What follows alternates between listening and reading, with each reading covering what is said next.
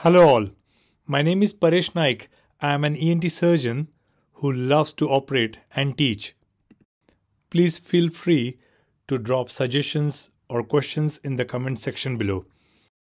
And for patients, if you have any ear, nose or throat symptom or complaint, please visit your nearest ENT doctor.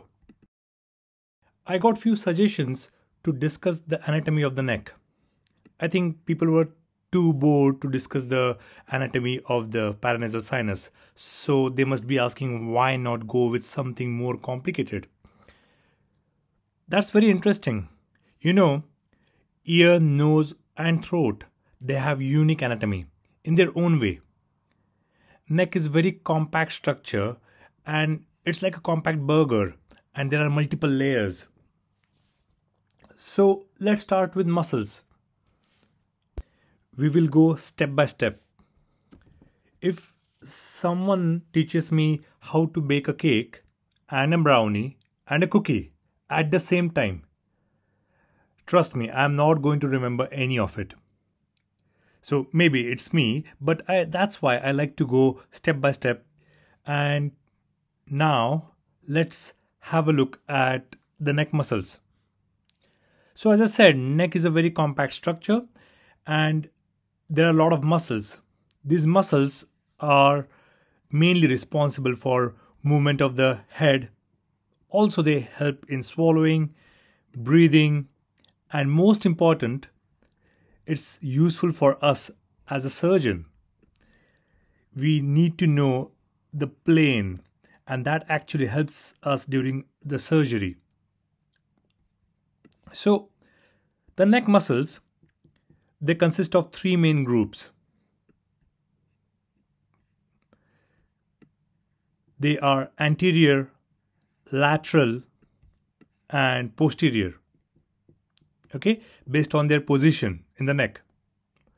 These muscles, let's discuss the anterior muscles and we will go in installments. Like how there are multiple episodes in a season, let's call this as episode 1, superficial muscles. Sounds good. So the superficial muscles are mainly two muscles. Platysma, this as you can see, the sheet, a flat muscle going from the chin to clavicle. And the other friendly muscle is sternicular mastoid. The reason I say friendly muscle is because it is actually very helpful when we are palpating neck. So let's talk about the first muscle. It is wide flat sheet. I think it's like an operating gown, like a scrub to the neck. That is, it is draped from the front and it is uncovered from the behind. Something like that, just to remember. So it is surrounded by the superficial cervical fascia. So when you're going for a neck surgery, you take a scalpel and make an incision. The first thing you'll see is the superficial fascia. Then you'll see a pinkish, thin, sheet-like muscle. Not like muscle, but sheet muscle. Interesting point of platysma, it arises from thoracic fascia. Can you see this whitish thing? It is nicely demarcated that it is arising from the thoracic fascia, which covers the clavicle, deltoid and pectoralis muscle. It goes and it gets inserted over this part. So it is anterolaterally, it gets inserted. Remember, it starts from below and it goes up.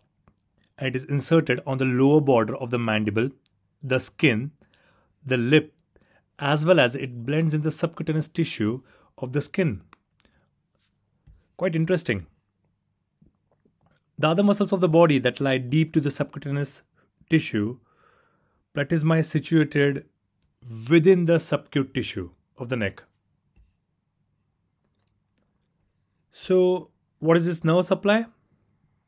Well, our favorite nerve of the face, the facial nerve. I'm taking the liberty to call it as our favorite because it is our favorite.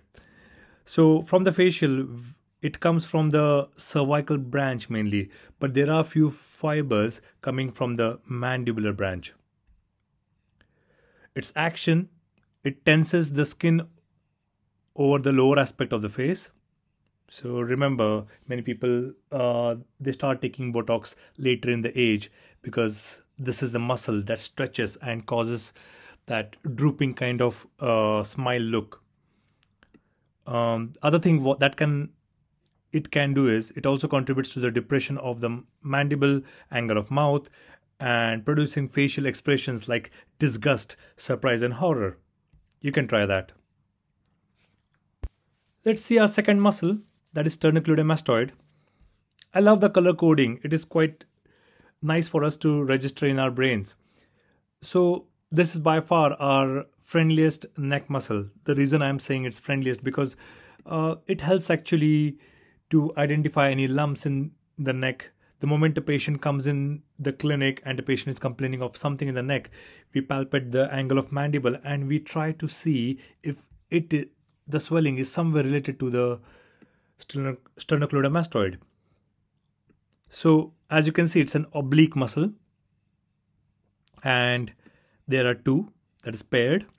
It's long and it connects the upper thoracic part to the skull base. Okay, so it has got two heads. Can you see over here? So it has got two heads, one arising from the sternum, that is the sternal head, the other one is the clavicular head, and they merge. Can you see belly number 1, belly number 2 becoming a single belly of muscle? So it merges to become one belly. This is quite big and we often used to retract this with Langenbach or Richardson retractor during neck dissection to pick up some notes from level 2, level 3, level 4. So it passes upwards and laterally and it it inserts into the mastoid and the lateral half of the superior nuchal line of the occipital bone. Okay, so it's quite simple. So it has got sternal clavicular mastoid, hence the name sternocleidomastoid.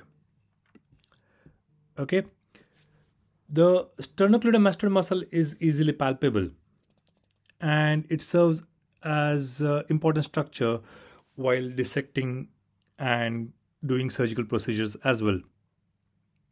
The nerve supply is from the spinal accessory nerve, that is the 11th nerve.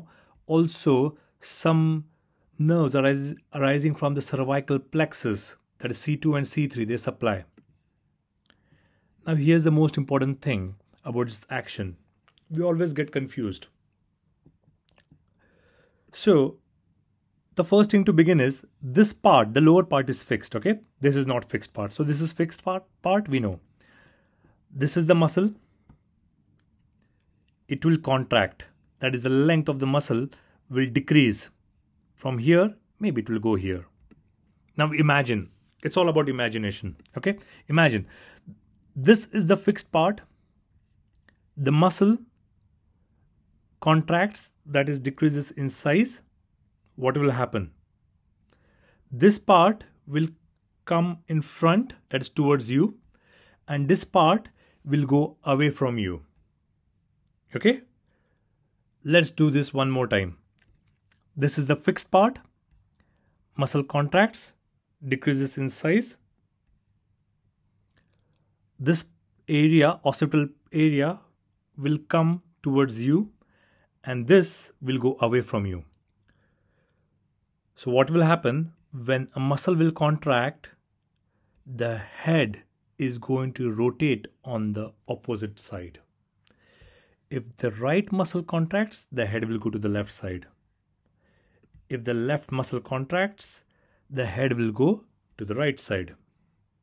And if we are keeping the head in a fixed position, so this is fixed, and if this muscle contracts, what will happen is the sternum and the clavicle, they will get lifted. This will expand the thoracic cavity. So these are the superficial muscles. In our next episode, we will see the suprahyoid muscles, the digastric, mylohyoid, and geniohyoid. Thank you. If you have come all the way here, please like and subscribe.